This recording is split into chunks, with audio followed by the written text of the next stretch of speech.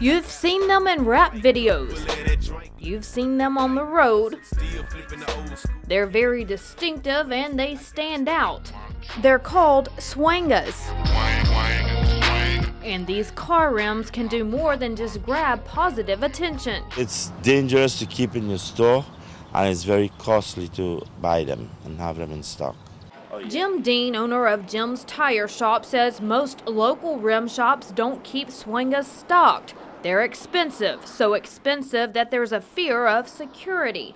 So when a customer orders SWANGAS, I want to order a set of SWANGAS. Dean places a call into Houston shops and has the rims delivered the next day for installation.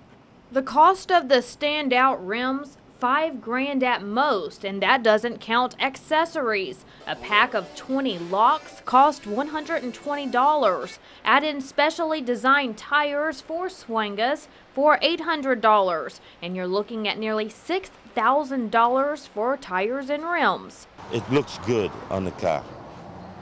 It's very, nice on the car. But that nice look can lead to danger. They are a target for theft. And in Houston, SWANGAS have led to deadly disputes.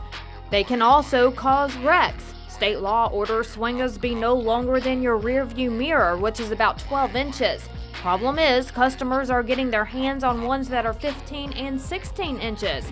It's a fashionable image that can easily raise the crime stats.